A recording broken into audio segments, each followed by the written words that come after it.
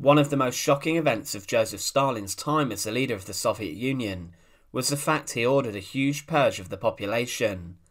It resulted in the deaths of between 700,000 to 1 million people, in an attempt to brutally eliminate any member of the Communist Party Stalin deemed to be a threat or a dissenter. The motive behind the Great Purge was to enforce Stalin's authority and to build upon his power. It was the NKVD, the Soviet secret police, who carried out many of the executions, and the head of the NKVD at the time was Nikolay Yezhov. It was he who was responsible for organising the mass arrests, the brutal tortures, and the executions during this time, but like so many, Yezhov himself would fall from grace and would be executed in 1940. So join us today to look at the brutal execution of Nikolay Yezhov, Stalin's Great Purger, and remember to support our channel. Please make sure to subscribe. Nikolay Yezhov was born on the 1st of May 1895, and it's claimed he was born in St. Petersburg. He tried to portray himself as a member of the proletariat. However, it was found during his interrogation that he was from a well-off Russian peasant family, his father having a number of jobs, including being the head of a brothel. Nikolay completed his elementary schooling before working a number of jobs, including being an assistant to a tailor, but he then entered military service. He first served in the Imperial Russian Army, but in 1917 he joined the Bolsheviks months before the October Revolution, and during the Russian Civil War he fought for the Red Army. He continued to rise throughout the military and also the political ranks, as he was involved in regional committees of the Communist Party. Following his work as a secretary, he then worked in the accounting department of the party before becoming the head of the department and then transferring to become the Deputy People's Commissar of Agriculture. He continued to rise throughout the Communist Party, taking many different positions, and eventually was elected to the Central Committee before becoming the secretary. However, one of the biggest moments of Yezhov's political career came in the aftermath of the 1934 murder of the Bolshevik chief of Leningrad, Sergei Kirov. Following the murder, Stalin used it as an excuse to order purges, and he saw Yezhov as a man capable of performing out these bloody tasks. He oversaw accusations in the murder that justified the purges, and he eventually then became the chief of the NKVD, the Soviet secret police.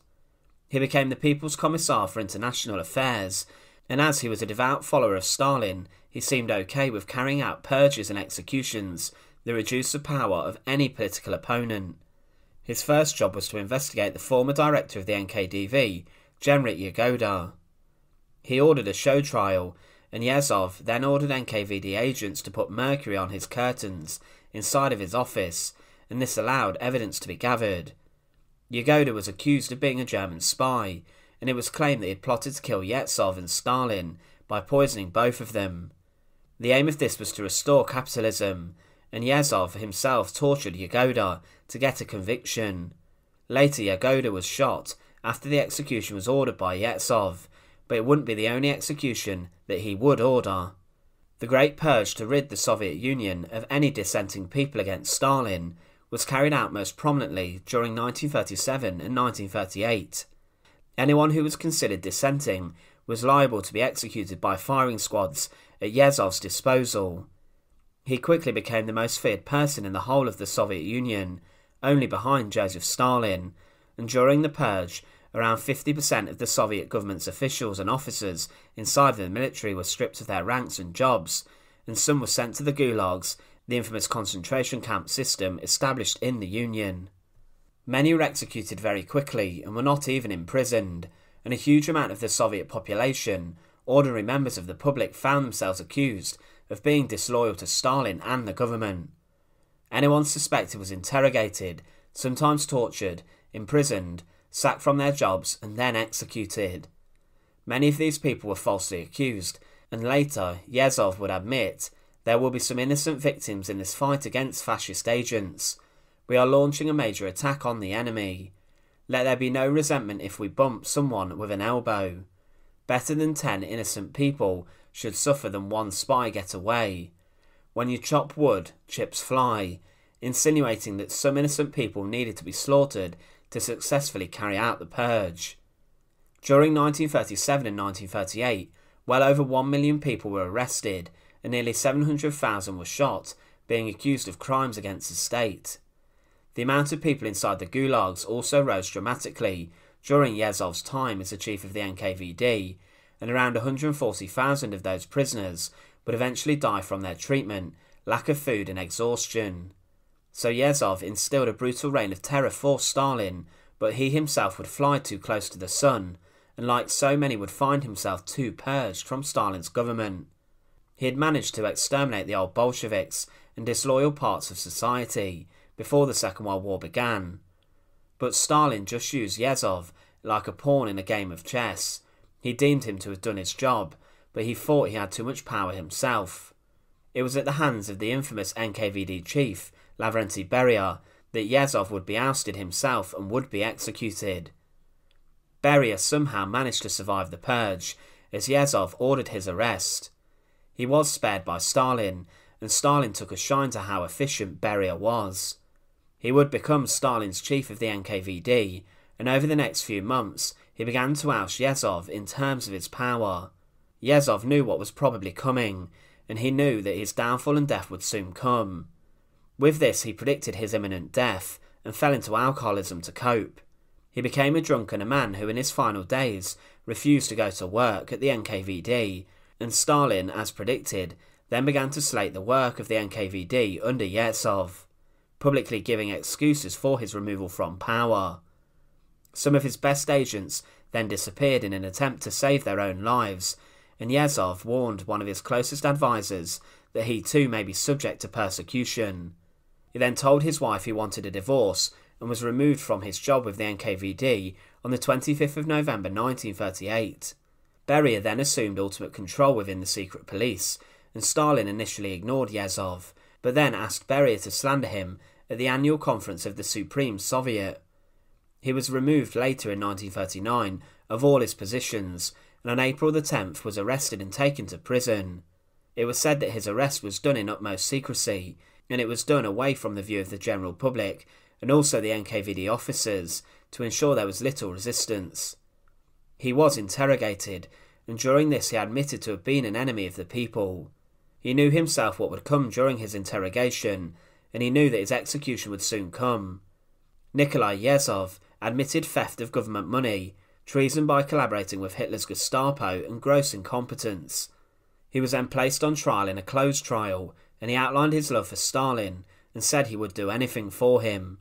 He denied what he had admitted to, saying that he admitted to all the charges as he was tortured, and said that he carried out Stalin's Great Purge with nothing but admiration for him.